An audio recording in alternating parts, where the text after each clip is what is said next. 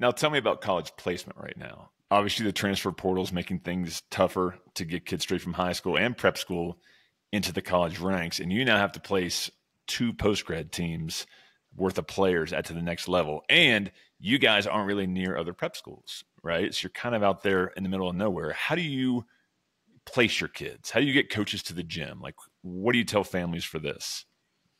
Yeah, so the names get the coaches to the gym, and the history and the receipts, right? We have a lot of receipts, Corey. Right now, we have more active Division I players than any other program in the country, and there's also a couple reasons that. One, we have more programs than most programs in the country, and so 10 out of 12 of our top post grad kids are going D1 next year. I'm gonna make a graphic and we'll post that next week.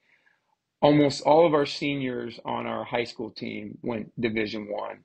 One of them's coming back to do a post grad year with us, and once he's a full qualifier, he'll be a Division One player too.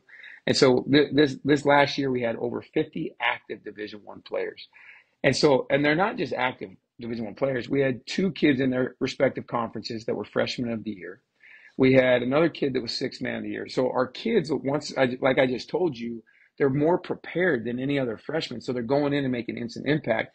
And so you don't just have high major coaches that are recruiting the McDonald's All-Americans 5 stars and 4 stars, but you also tap into the mid majors and low major schools because we have such an array to choose from. And so here's a great sell to parents, Corey. If they can come to Branson, Missouri, and they can see over 30 prospects that are potential Division I players, or they can go to, I don't know, let's say Colorado Springs, Colorado, and they go in a gym and they're only going to see one prospect that they're trying to get for their time and their energy. And for some of these low major schools and mid major schools, their budget is smaller. So they need to go make the most bang for their buck. And so they come to Branson and they got so many to pick from. And they know the kid's going to be developed.